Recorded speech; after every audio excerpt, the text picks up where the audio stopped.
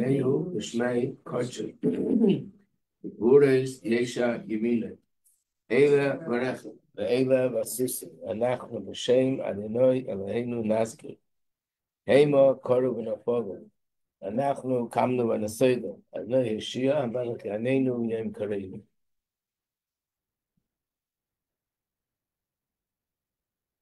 Before we do the regular Basavigani class, being today is the 12th day of Kislev, and Sunday is Yud Dalet Kislev, the 14th of Kislev. 14th of Kislev is the wedding date of the Rebbe and the Rebbetzin. So you will see, you will hear people celebrating, bringing, you're having something in the dorm, which will be a little bit different, and we'll focus on the role of a woman or marriage. I want to talk a little bit about the day Yud Dalet Kislev from a Hasidic perspective. So first of all, I'll let you know, we have this booklet. This booklet is an English translation of a Chassid of the previous Rebbe that wrote down in his diary. It was only discovered not that long ago, a few years ago. It was discovered by one of his relatives. And he was there, not only that, he was the shomer of the Rebbe, which means he followed the Rebbe on the day of the wedding. Rabbi Altus, Elchaim Altus, and Leo Chaim Altus. And there's two things. First of all, it describes a lot of details. And second of all, it's like hearing from a chassid of the olden days, sharing his feelings, and you see the depth of a chassid's feelings and perspective and love for the Rebbe, just the way they look at things from a more spiritual perspective. So, number one, even though it might sound very normal to you, you might find out that in other circles, from religious, Haredi, so-called circles, they don't celebrate wedding anniversaries. It's nowhere in Shulchan Aruch. It's nowhere in Minhagim to celebrate a wedding anniversary. In fact, it's no different than birthdays. You don't find in Shulchan Aruch to celebrate weddings. The Shulchan Aruch says to observe a yahrzeit. When a person passes away, there's a big deal. There's different customs. What do you do and how do you act? And so on. But a birthday, and same thing with weddings. The Rebbe did make an issue of a wedding day. And as we know, one of the Rebbe's mitzvahs was to celebrate birthdays.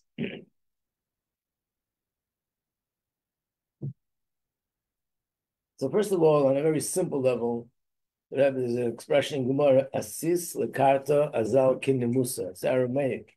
But it means when you come to a city, follow its customs. Now, it doesn't mean we should conform to the customs of the city. We have our customs as Jews. And as Jews, it doesn't matter which city we live, which country we live, we follow the Torah customs.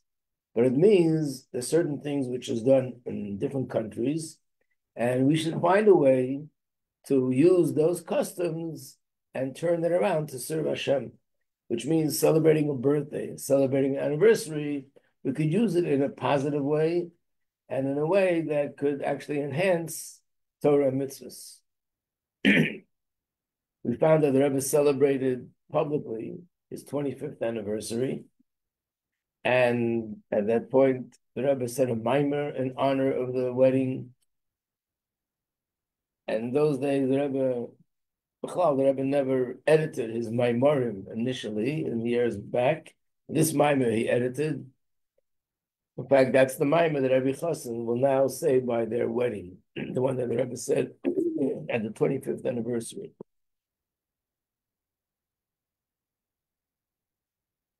So the question is, why is it such a significant date?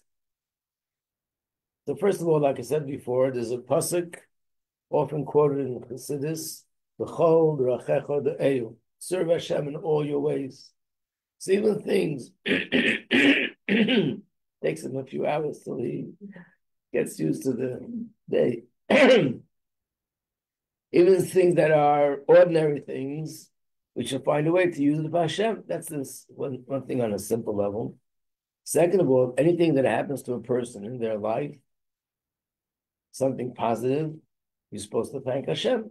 So when the day comes around, it makes sense to thank Hashem for the day that I was born. Like the Rebbe writes, imagine if a person was in a, God forbid, in a danger, and their life was saved. They're supposed to bring a korban called korban toda, korban of thanksgiving. Or today we make a bracha called hagoyno. So if a person thanks Hashem for saving their life, shouldn't he thank Hashem for giving my life in the first place?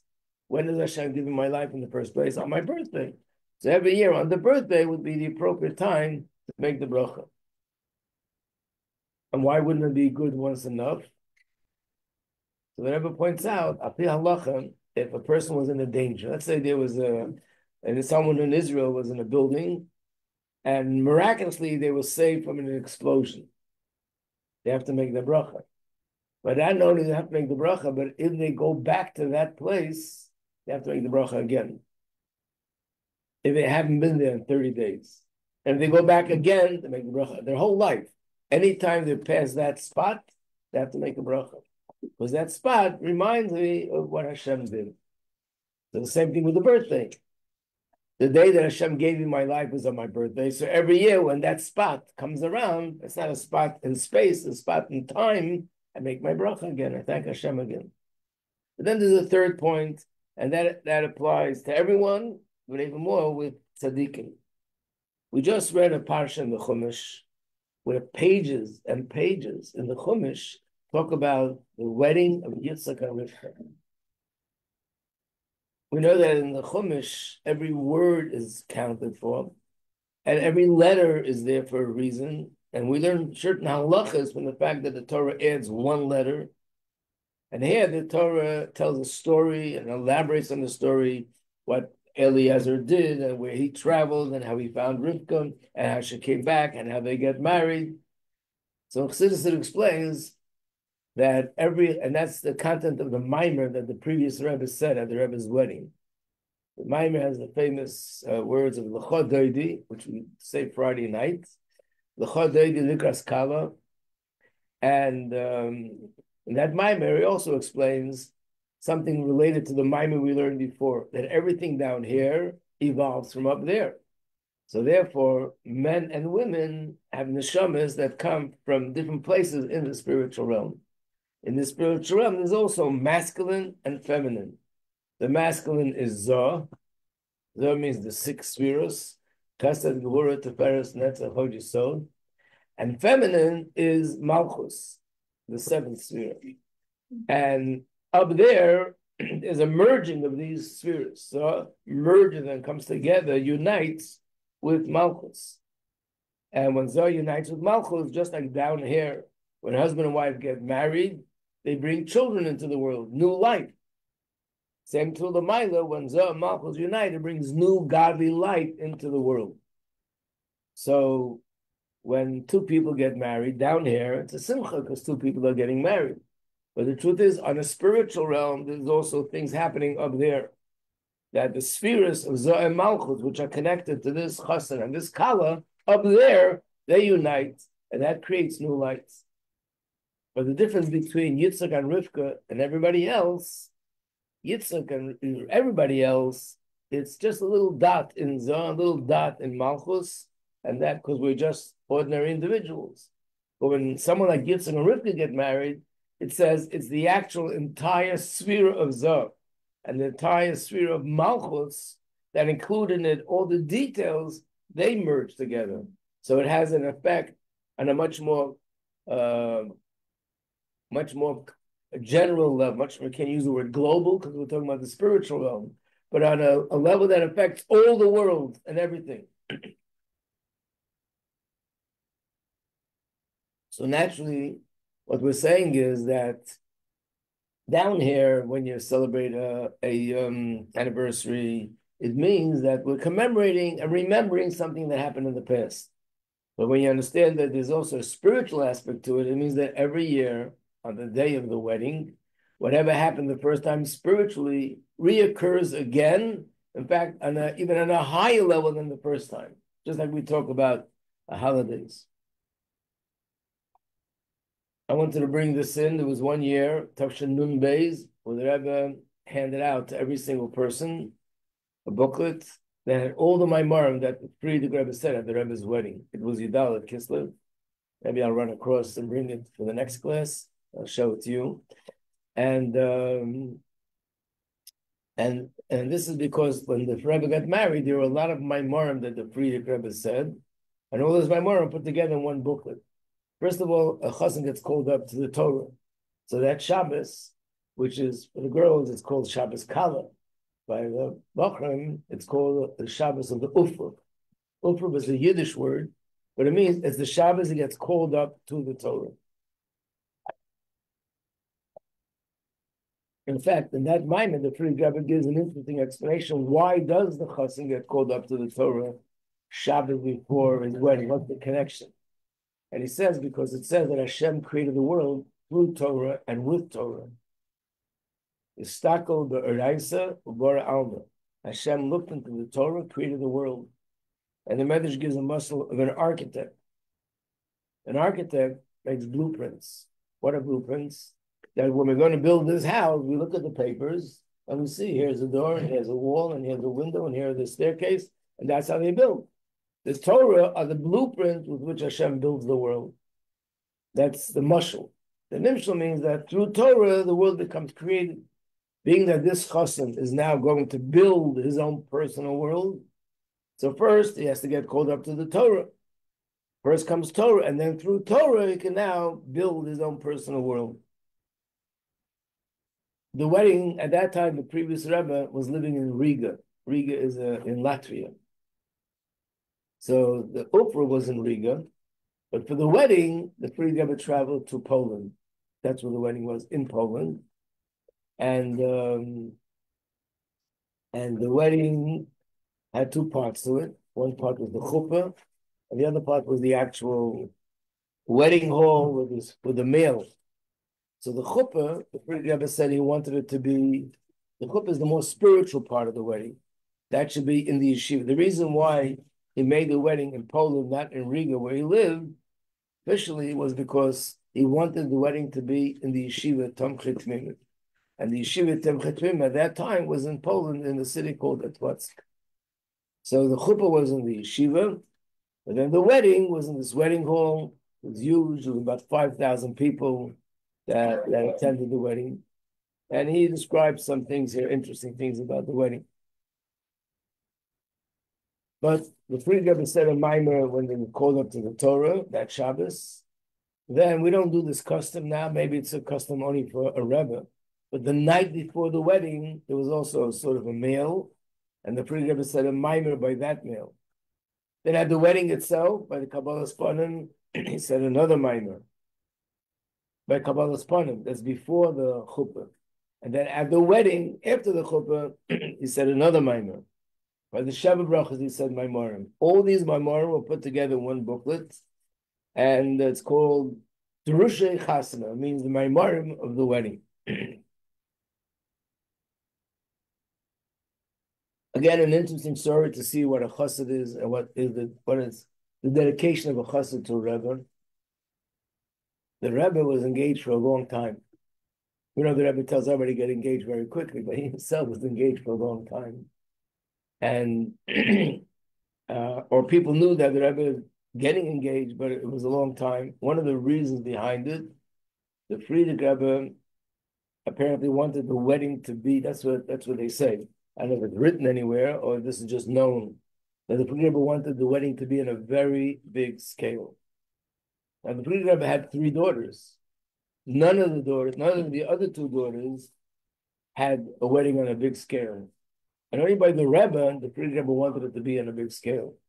Clearly, the Friedrich Rebbe knew that the Rebbe is going to be his successor. But this was after the Friedrich Rebbe left Russia. It was during the communist regime in Russia.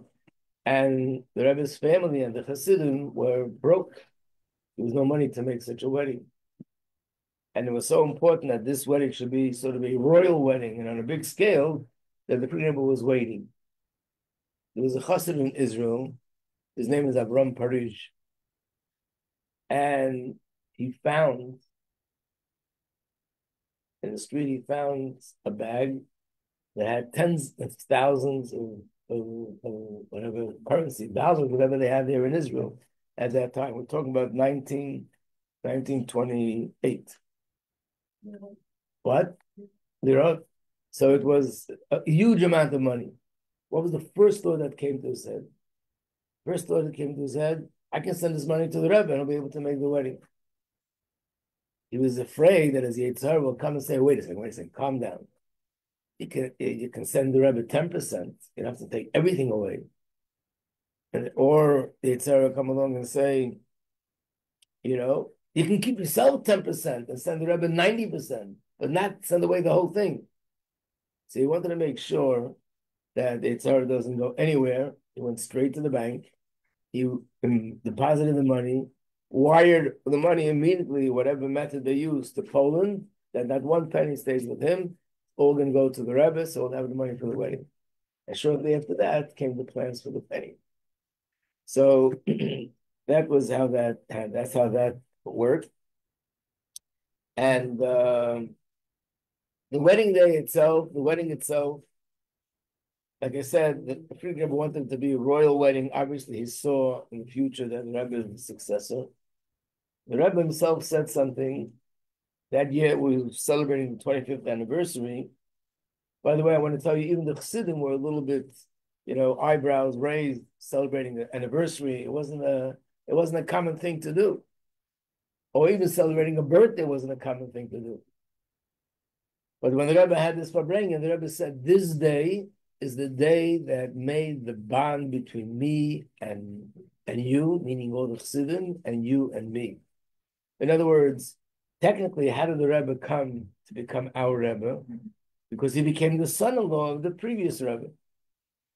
And leadership goes from, sometimes people question, how come all the Rebbes of Chabad were either sons of the previous Rebbe or son-in-laws? Just because they're in the family, they have to take over leadership. Why can't it be just one of the students, somebody who's a big chassid, will become the next Rebbe? They don't, in a secular perspective, it looks like they just want to hold it on, keep it in the family. But the truth is that people aren't even aware that there's a pasuk in Chumash that says that a king who is a leader of the Jewish people, the leadership goes over to his son or son-in-law if they are worthy. If they're not worthy, then you look elsewhere. But if they are worthy, they should be the ones chosen first. And the Gemara says not only his son and son-in-law, but every position of leadership. So, for example, Moshe Rabbeinu, his son was not his successor because he wasn't on that level. So if he's in that level, which means in terms of Torah, wisdom, and fear of Hashem, Yireh Shamayim, then he gets the position first. So the Frierdiker Rebbe had no sons. The Rebbe was the son-in-law, two son-in-laws, and therefore the leadership went over to him. And that's what it means that this day connected us, because again, everything is from Hashem, but the way it worked out was that he became the son-in-law, and as a result of that, he became our Rebbe, and we became connected to him. One of the heavenly things that happened by the wedding was that Frierdiker Rebbe said a maimer. Before he said the maimer, he gave a little introduction. And he said that at every wedding, 3 generations of ancestors come to the wedding to give a bracha to the chassan and kala. And this is by every Yid. The neshamas from Gan Eden come, which means if someone's getting married, and thank God their parents are at the wedding, their grandparents are at the wedding, so their great-grandparents and the great-great-grandparents and the great-great-grandparents, 3 generations, come from Shamayim to the wedding to bless them, to have a bracha for the wedding. Yeah. How does that work if someone doesn't have Jewish ancestry that far back? Avraham Avinu, Yitzchak Avinu, Yaakov Avinu. They're pretty good also. So the Frierdiker Rebbe said that's generally speaking, that's by every Jew, without exception. But there are certain exceptions that more than 3 generations come. And therefore, before I start, I'm going to, so he gave an introduction. I'm going to say something in the Maimer that's going to be from the great-grandfather from the Chassan, and he listed the Alter Rebbe, the Mittel Rebbe, Tzemach Tzedek, Rebbe Marash, and the Rebbe Rashab. And he also added another name, which was the son of the Tzemach Tzedek. You know, the Rebbe is a descendant of the Tzemach Tzedek. But the Tzemach Tzedek had 6 sons. And the Rebbe is the descendant of the oldest of the 6 sons of the Tzemach Tzedek. His name was Baruch Shalom. So he said he's going to say words of Torah for him also. And the words of Torah that he's going to say, that's the invitation inviting these neshamas to come to the chuppah. By the way, that's one of the reasons why we have a candle by a chuppah.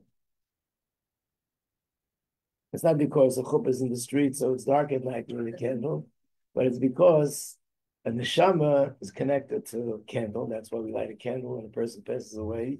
And because the neshamas come to the chuppah, we hold a candle.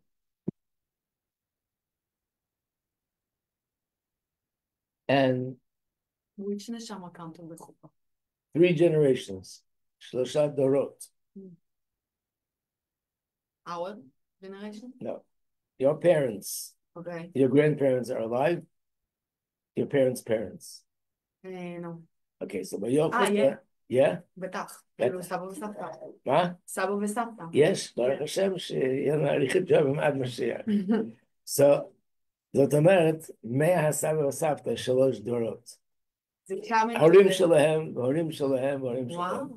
Yeah. We don't have to worry about space because they don't need to deal with space. Because there's a big crowd coming in that case. 3 generations from the Chassan side, from the Kala side. So because when especially by a Rebbe, the Rebbe is a continuation of all the Rebbes. When the Fried Rebbe was in jail, the famous story with Yud Tammuz, we know that the Fried Rebbe was very firm with them, very strong. Whatever they said to him, he answered back exactly what he wanted to say. So one of the things is when he came there, they gave him a questionnaire to fill out. And the Fried Rebbe didn't want to fill it out. So they said, okay, I'll ask you the questions and you give me the answers. So one question was, of course, the typical question, how old are you? The Rebbe said, 150 something years old. The Fried Rebbe said. She looks up and said, are you cracking jokes here in this Spalerka? This is the jail that everybody is petrified even to walk outside near the building, and you're making jokes there? I said, no, this is very serious. I'm not here as an individual. I'm here as a continuation of my father, and in the Rebbe Maharash, and the Tzemach Tzedek, and the Mittel Rebbe, and the Alter Rebbe. Altogether, we're 150-something years old. So at the wedding, all the Rabbeim are there because this is going to be their continuation. Now, there's another interesting thing that happened by the wedding, and this we find in the Fried Rebbe wrote in his diary, in his notes, that he saw his father by the wedding. Naturally, he was there, and his father told him, Mazel Tov for what you're wearing on your head. What does that mean? If you ever saw pictures of the Fried Rebbe, you see on the Fried Rebbe's head, that's called a shtreimel. It's fur. In Chabad, Hasidim don't wear that, but the Rebbe did wear it. Our Rebbe did not wear it for whatever reason, we don't know. But the Fried Rebbe, all the other Rebbeim wore this. Naturally, the pictures are during the week, so you don't see it. But the Rebbe Rashab only wore a shtreimel when he's in the city of Lubavitch. But when he traveled, he never wore the shtreimel. And this was something which his father commanded him. Do not wear the shtreimel outside of Lubavitch. So he told the same to the previous Rebbe. During World War I, the Rebbe Rashab left the city of Lubavitch and he went to another city called Rostov. And from that point on, he never wore the shtreimel again. And the Fried Rebbe didn't wear a shtreimel. At the Rebbe's wedding, the Fried Rebbe put on a shtreimel. And from that point on, he continued wearing the shtreimel. Here in America, you see pictures of the Fried Rebbe with the shtreimel, which obviously was taken on a day like Chalamoid or Purim, days which are allowed to take pictures. So the question is, what happened? I don't know. But it does say that the Fried Rebbe's father told him, Mazel Tov, that now you put on the shtreimel. So apparently, My explanation, not mine, explanation that a lot of people share is that the Rebbe said once that after the Rebbe went out of jail and he was freed from jail, it's very similar to the Alter Rebbe. And by the way, next week we'll probably have a few classes on the whole story of Yud Dalet Kislev and the significance of Yud Dalet Kislev. But one of the things which are well known is that the Alter Rebbe said after going out of jail, he began to reveal Hasidus on a whole new level, like never known before.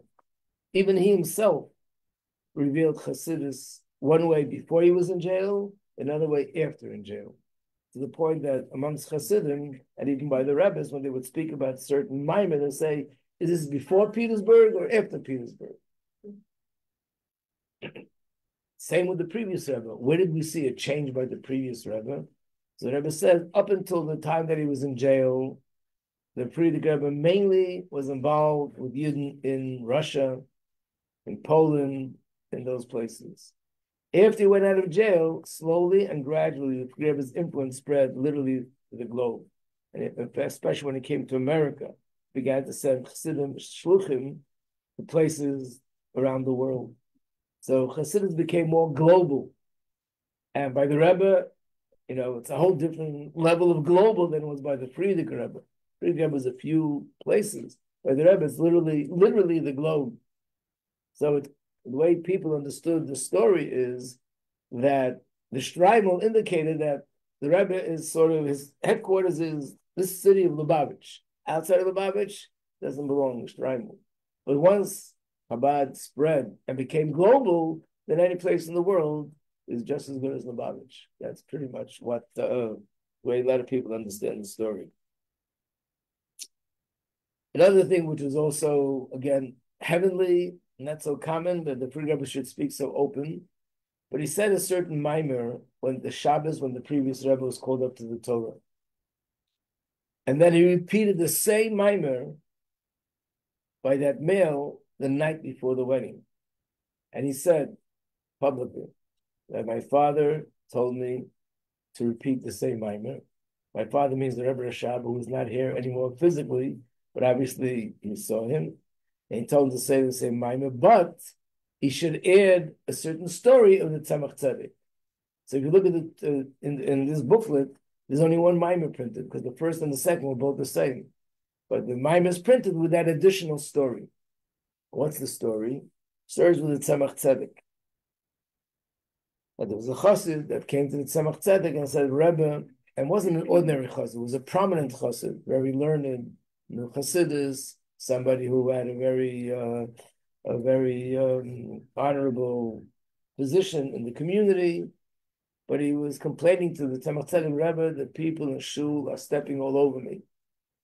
I say things they don't want to listen, and so on and so forth, complaining, and these were his words, they step all over me.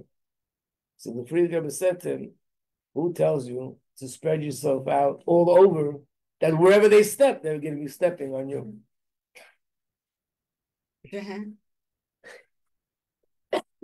I think of it as one of my children used to love to play right there by the door where you walk through, set up all the little Menchalach, little people, the Lego, and play right there. And of course, as soon as somebody walks in, what are you doing? Messing everything up. Who tells you to play over there? Go to the side a little bit. So this person have said, you spread yourself out all over the place. So wherever people step, they're stepping on you. Basically, what it means is that the fact that people are stepping on you is because you want to be involved in everything. You want to be in control of everything. And then the Maimon talks about the idea of bittul. So that's also was a heavenly thing that the Rebbe should say, that his father told him what to say, when to say, and so on. Another very big part of the story is that the Rebbe's parents did not attend the wedding. They didn't come to the wedding. Why not? Because the wonderful Russian communist government wouldn't allow them to go, to travel. So Rabbi Yitzchak and Rabbi Tzachana, of course, could you imagine what it meant to parents that their son is getting married? And not only that, their son is getting married to the Rebbe's daughter. But they couldn't come to the wedding. So the Rabbi Yitzchak decided he's going to make a celebration in his house. In those days, communist Russia what they did was they forced people to live more in more smaller spaces. So if someone had a house, let's say with 5 rooms, which he had a house with a few rooms, they forced him to give up half of his house to another person should live there. So all those rooms turned into maybe 2 rooms or whatever. The neighbor who lived on the other side of the wall was not a religious Jew. There were a lot of apparently such Jews in the city where he was a rogue, but he respected him very much. And he knew that he wanted to make a wedding celebration in his house. So he said to him, I will give up my space. We can take down this wall or whatever and the way he was to get in, and you can have the wedding and use my apartment as well. Rebbes and Chana says in those days, people were petrified to have an association with someone like Rabbi Yitzchak because he was considered going against the government by spreading Yiddishkeit. Nevertheless, they loved him so much that she said, I think 300 people should be in here, came to the wedding. What does it mean, the wedding? The celebration of the wedding. Said a maimer, there was dancing and there was singing, and the Rabbi Yitzchak sent a bracha to the Rebbe by writing a telegram. But basically, they celebrated that night. I think it finished like 5 or 6 in the morning. Celebrated as if it was a wedding, and spiritually they were very much connected. So, who walked the Rebbe to the wedding? It was another relative that walked the Rebbe to the wedding, and they were connected from there.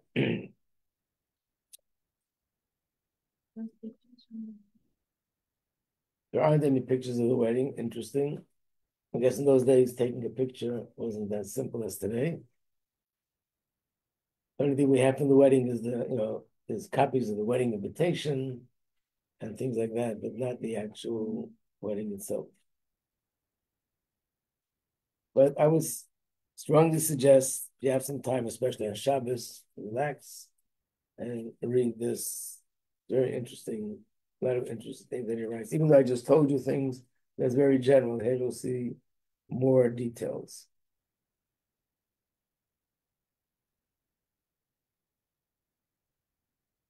You have extras? Yeah, there should be plenty. Yeah, this is extra. No more of the table. So it's all downstairs, I guess, on the middle floor.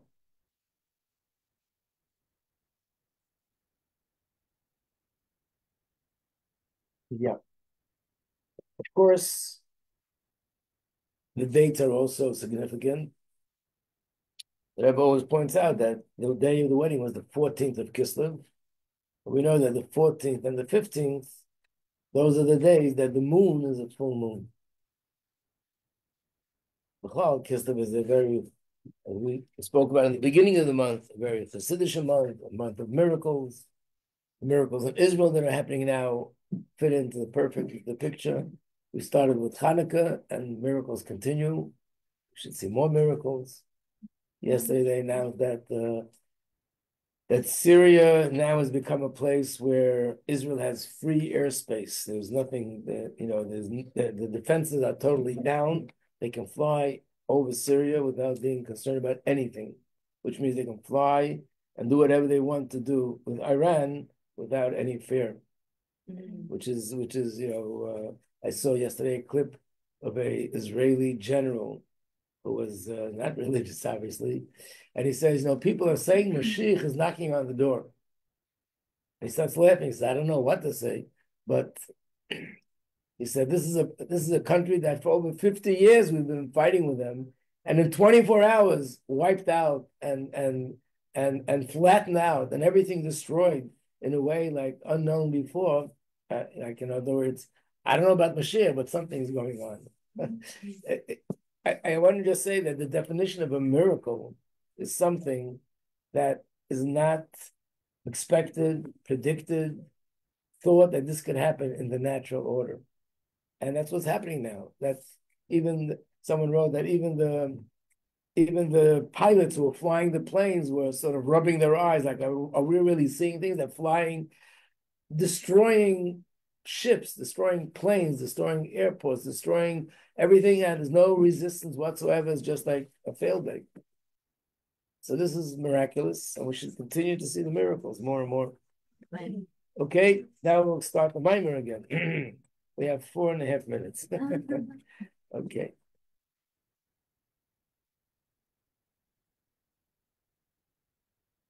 So the last thing he said was on page 53, that he said that really every Yid inherently wants to be connected to Hashem, and in reality can't disconnect from Hashem. And the only reason why they do is because they're not aware that by doing an Avera, that's disconnecting. But if they would really know and understand, they would never do it. So now we're up to page 53 in the middle of the page, the bottom part.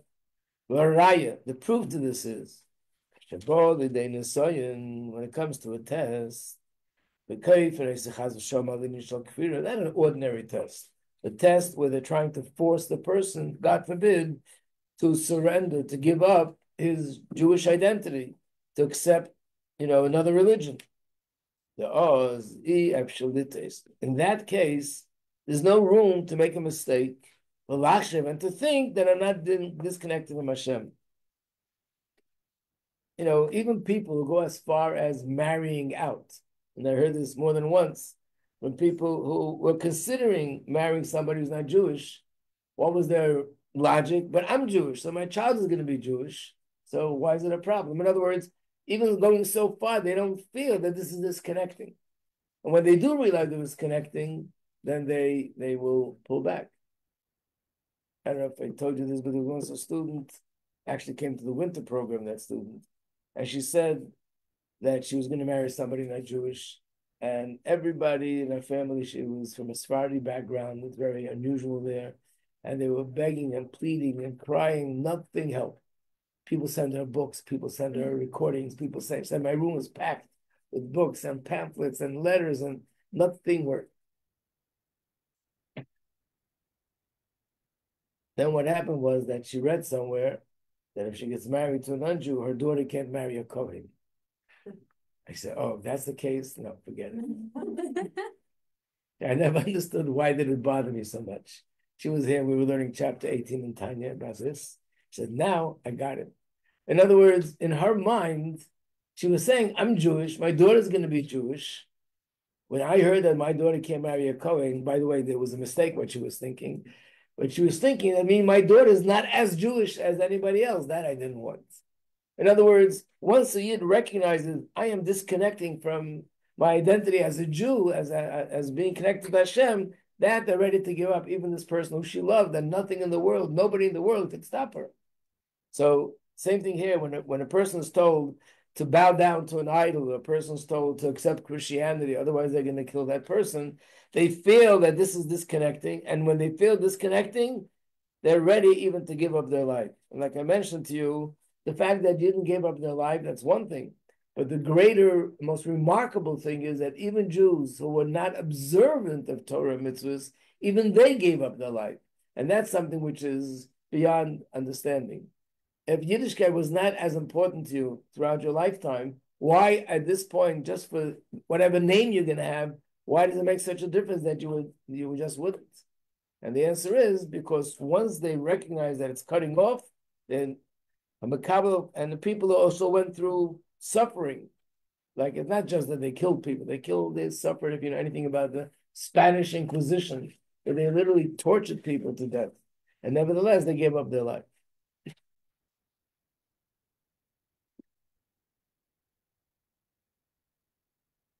Let's just finish here on page 54. To give up their life, even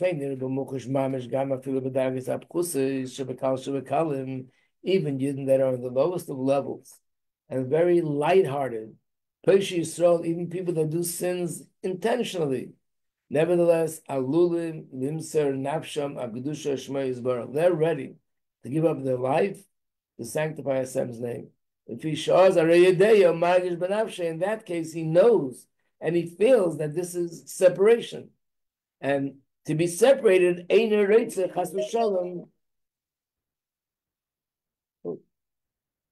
Because Eli is Chas Hashem, Chas V'Chalila, Nifim Melkei Yisrael, Ein B'Chel Shum B'Yisrael. A Yid can't do that, and he doesn't want to do that. And therefore, he is ready to go to the point of giving up his life. We'll stop here. But other Averas, where he doesn't feel that this is disconnecting, those are the Averas that he's ready to do because he doesn't feel that this is disconnecting him from Hashem. Okay? To be continued.